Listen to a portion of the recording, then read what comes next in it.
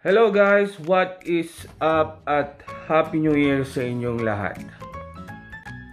Welcome na naman sa channel ko na kung saan nag-unbox ng mga random items na na-purchase, nabibili online at kung saan-saan pa for your reference. Kaya kung bago ka sa channel na to, please do subscribe.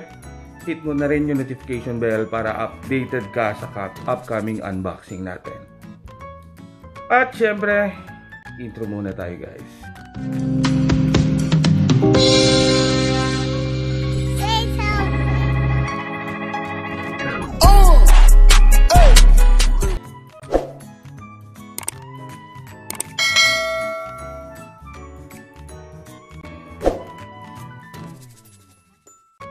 So in this video guys, I'm going to show you how did we install yung na-purchase ko na MUDGUARD para sa MG5. So I purchased the MUDGUARD from Magnum Auto Parts at 1,556 pesos. So ayun. But before that guys, I'm going to give you some tips in installing your MUDGUARD. So tip number 1, wash your car bago nyo i-install yung MUDGUARD, especially sa part ng kung saan i-install mo yung MUDGUARD mo. That's tip number 1. So tip number 2, you always use yung toolkit. Ito, toolkit na to nakasama sa package na ipopurchase mo sa Magnum Auto Parts. Kailangan mo to, especially in installing dun sa rear part ng sasakyan mo. Especially at maliit lang yung workspace mo in installing your MUDGUARD. Not unless kung tatanggalin mo pa yung gulong ng sasakyan mo. Pero kung hindi mo na tatanggalin, you will always need this. So, tip number 3, upon installing dun yung MUDGUARD mo sa front area, you always start your engine upon tilting your steering. To give you more space in installing yung front na MUDGUARD. So start your engine, tilt mo yung steering mo to avoid any damage sa steering mo. So tip number 4, use the extra screws for reinforcement. So yung mismong MUDGUARD mo is may mga butas yan na nakatapat sa screws.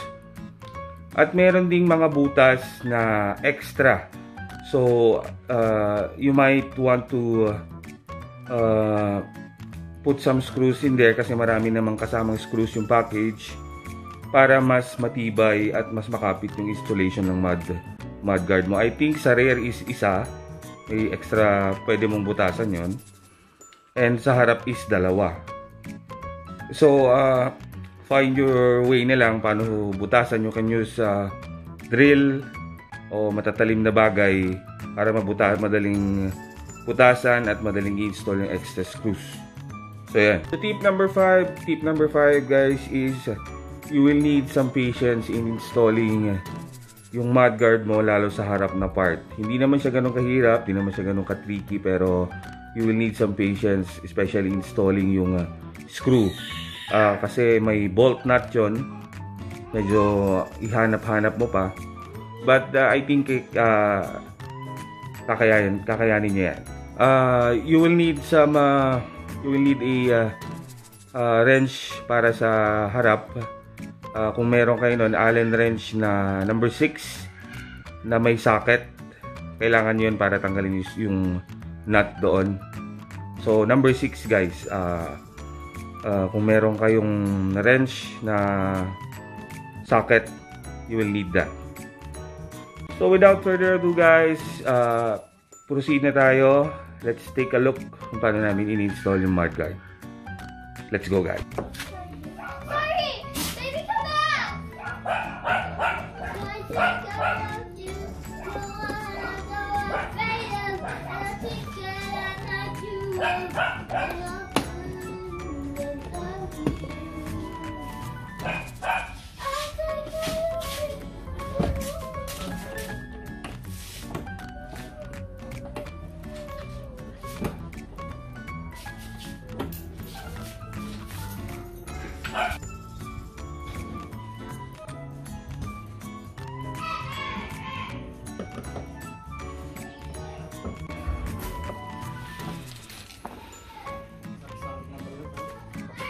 Mun bilang.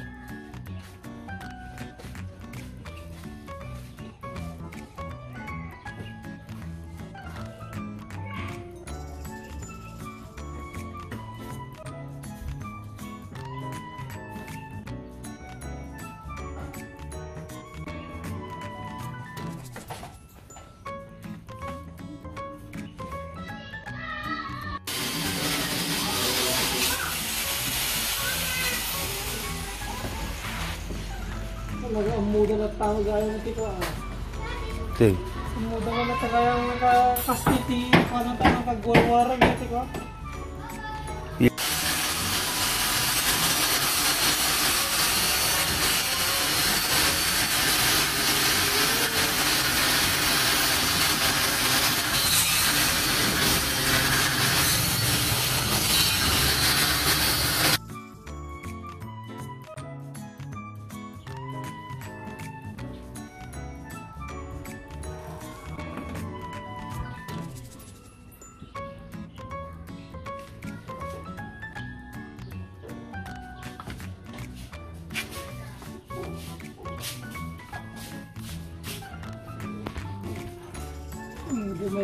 bumay ito dati ko magkaduto at alto ko na Ha?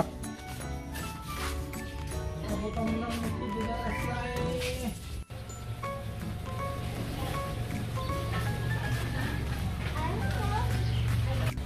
Kumaktaw.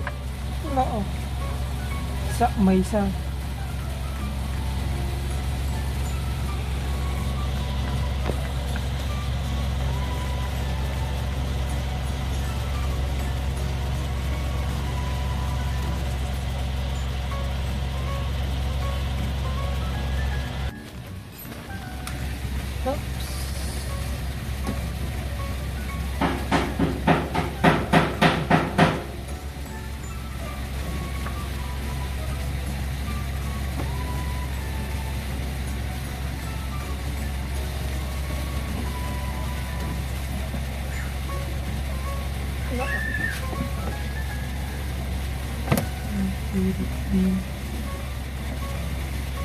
Okay.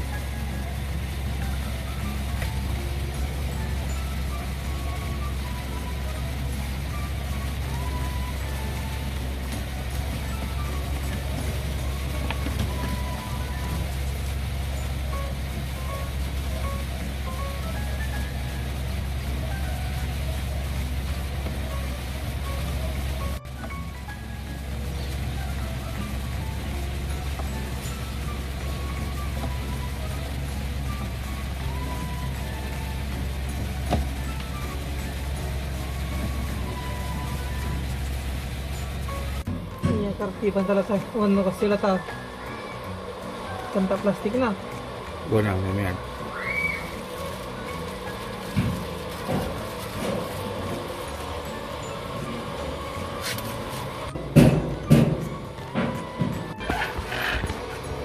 pangin pangin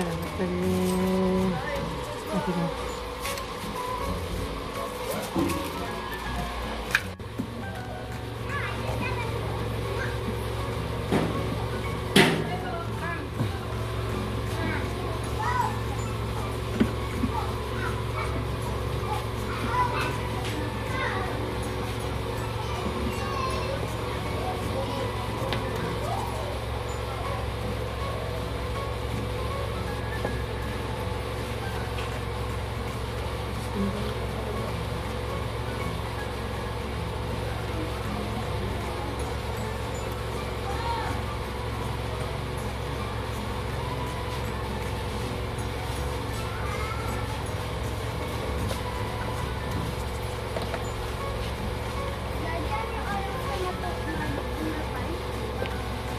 Damdama lang ba siya?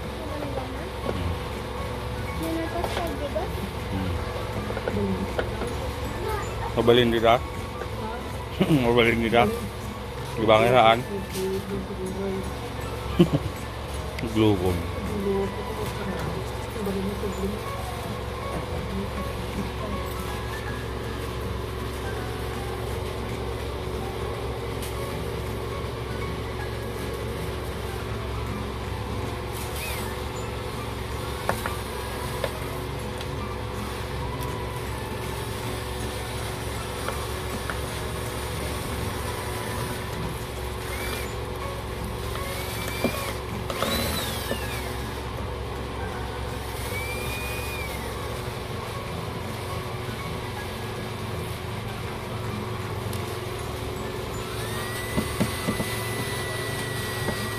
So, yun nga guys, na-install namin na maigi, iwas putik, hindi na mapuputikan yung sasakyan dito sa may part, sa may gitna, pati na rin sa may likod.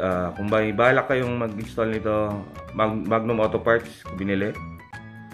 Check nyo na lang yung page nila sa Facebook, pati na rin sa Lazada. Thank you for watching guys. Happy New Year, please do subscribe. God bless.